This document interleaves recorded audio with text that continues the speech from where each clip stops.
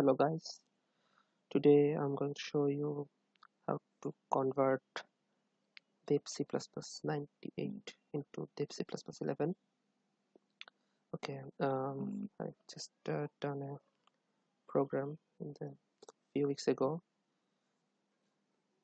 It's a string to integer conversion, and here there is a stoi function which only supports in DEVC++ 11.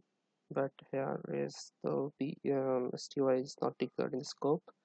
Okay, so we have to run this program. To do that, we have to go to Tools, Compiler Options, and here there's a Programs tab, and you have to write down GCC.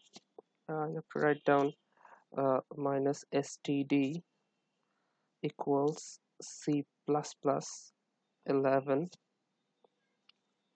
and here G++. You have to write down minus std equals C++ 11 here, and let's say OK.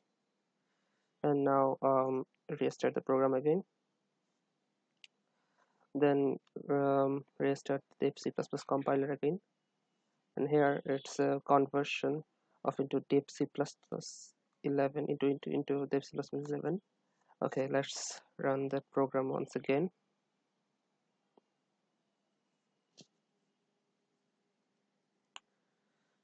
Okay, here we go. There's the problem, and yeah, that's it.